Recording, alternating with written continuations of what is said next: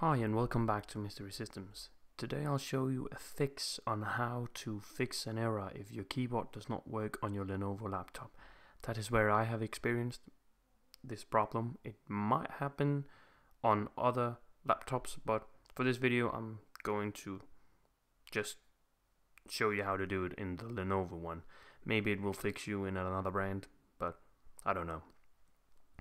I had an issue on my laptop that I could only use the touchpad, so I could only use the mouse like so, but I couldn't text on the keyboard that was built in my laptop. I tried to put in peripherals in the USB ports. They were blocked, not for that saying, but I couldn't use them. Whatever I put in the USB ports in the laptop did not work. So I went into my device manager.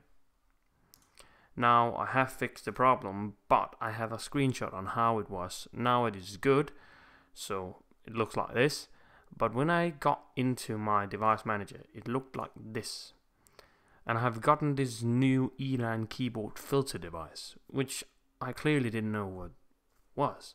So I went to Google and searched for how to fix this, and I found a very good way to do that.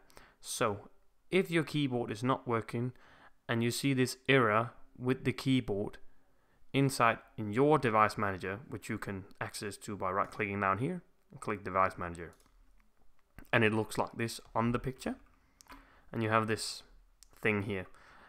Don't mind these, but this one you're gonna have to uninstall that.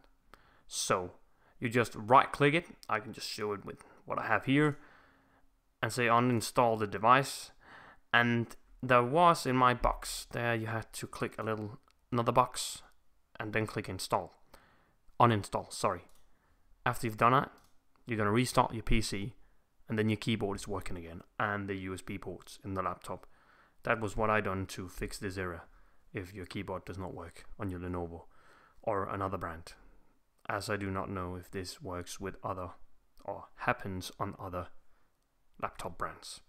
So I hope this video has been informative and has helped you, and I hope to see you in my next video. Bye.